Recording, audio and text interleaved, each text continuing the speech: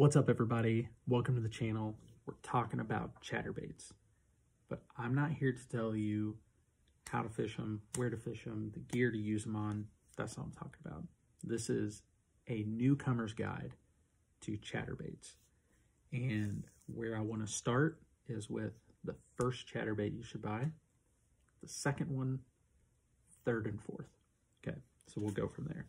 So if I were buying the first chatterbait ever, I would 100% go with white.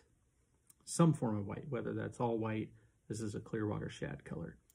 The reason to do that is because every lake, pond, river across the country has bait fish in it. Whether that be minnows or shad, sometimes bluegill can actually get a very pale color as well. But all of them have bait fish, and this thing represents that bait fish. Now, it's going to work really well in clear water. It's going to work really well in murky water. It will still work in muddy water as well. So some form of white, that's my first purchase, hands down. Use it everywhere.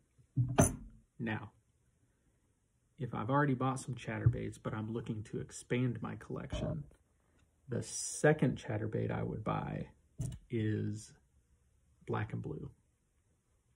This one is merely going to allow us to separate clear to murky water from murky water and muddy water, okay?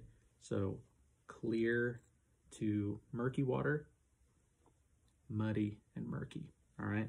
So now we can distinguish between the two and really kind of start increasing our catch ratio. Number 3, the third chatterbait I would buy if I were investing in chatterbaits is a bluegill pattern. If the body of water that you have doesn't have bait fish of some kind, it definitely has bluegill. And this gill pattern works. This is Brett's gill, I think is what it's called. And this pattern, man, bass just hammer bluegill so bad. They hammer it so hard.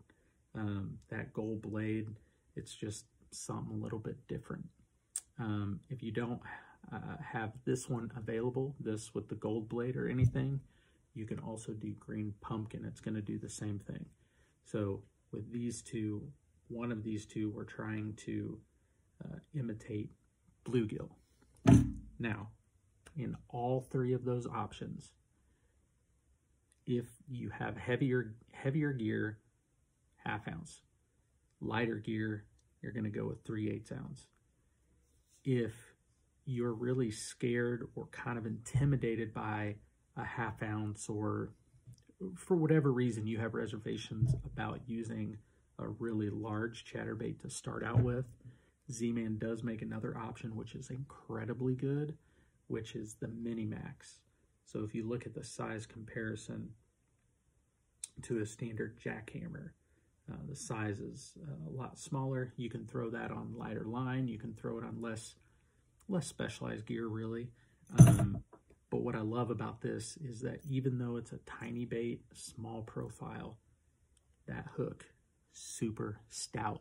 So you're not going to worry about bending out on a big fish or anything like that.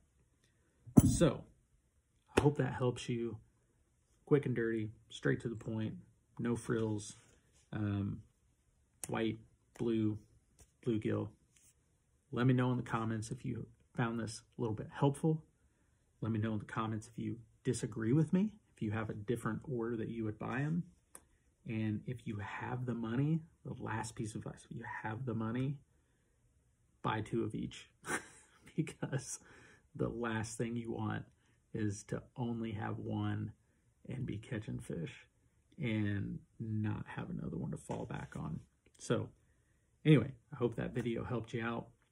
I'm Ryan Fisher, and as always, wherever you are, whatever you catch, love the cast.